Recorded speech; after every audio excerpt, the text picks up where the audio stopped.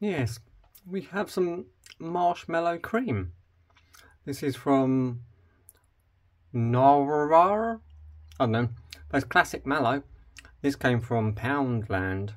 This was £1.50.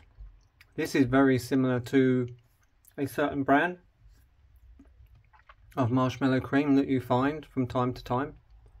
I forgot the name. The name has literally gone out of my head, but that's the only thing. And this is what's found within. See that? See it? Got many things in it. You can see where it's from, see where it's made and stuff. Interesting. So shall we crack into it? I think we shall.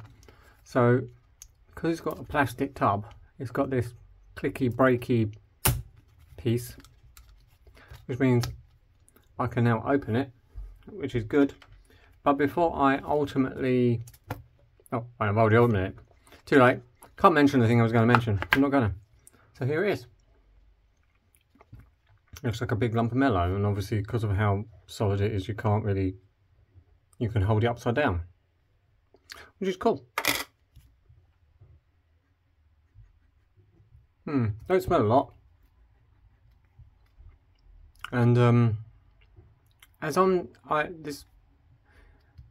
going to use my finger because it's easier, and I'm the only one who's going to eat this, so it's fine. But obviously if you're going to share it, use a spoon. Ooh, that is sticky goopy stuff. Looks like ice cream, sort of, apart from how it's not cold and bits are falling off. So I better dive in.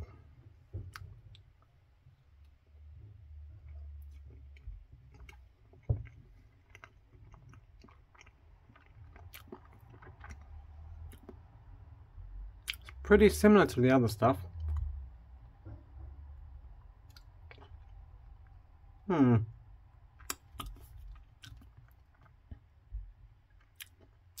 There's a weird flavour. I'm not sure what it is. It's not bad, it's just a little bit odd.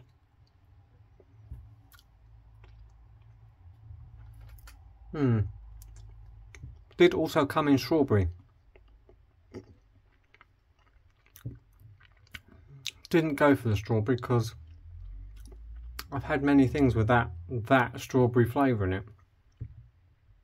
Yeah, I think I can get past the whatever that flavour is. It's not bad. It's just a bit odd.